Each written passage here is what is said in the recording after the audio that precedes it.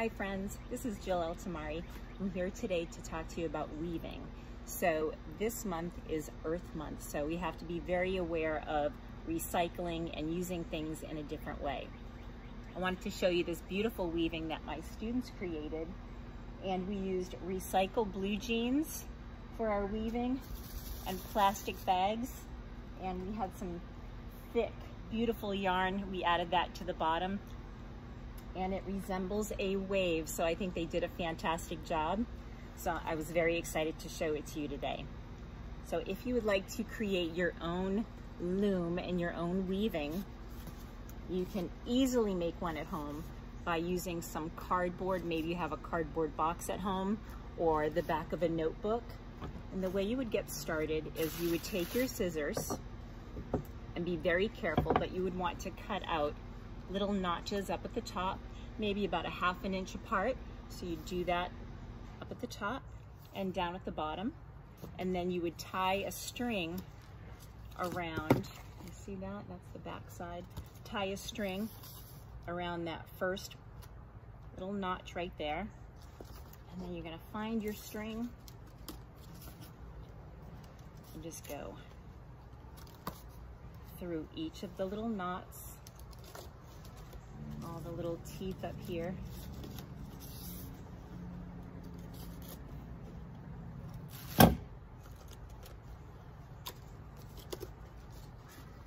See, it looks like a little guitar. So your string is going through all of these little spaces.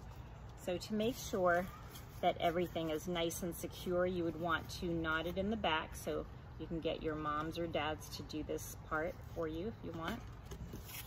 And this is your loom. So 2 vocabulary words that I want you to remember.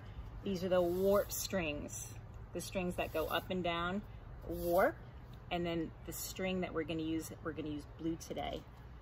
The tying string will be the weft. So warp and weft, okay? So to start our weaving, you're gonna find the end of the string, and what I like to do is tie it up at the top of my loom, like that.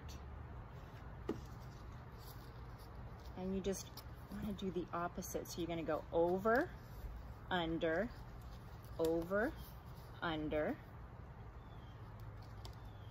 and then do the opposite for the next row. So see how that went over? It's gonna go under right there.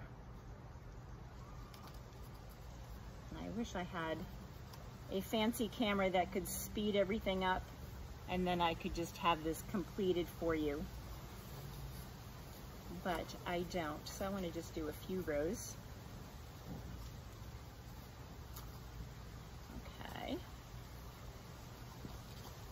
So that is the start of our weaving.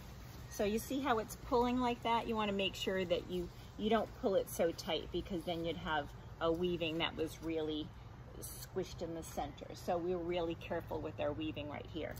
So with all of these spaces, you can just get your fingernail and squish it together like that. And that's the start of your weaving. So I hope you have a great time with it.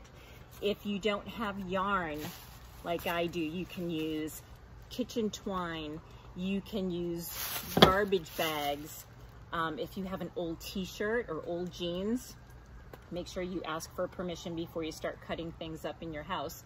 But you could get a t-shirt and cut little strips of fabric and tie them together and then use that, and that could be really cool. That would give your weaving lots of texture. So little interesting things that you use in your weaving will make your piece more exciting. So have fun with it, and we'll see you next time. Bye.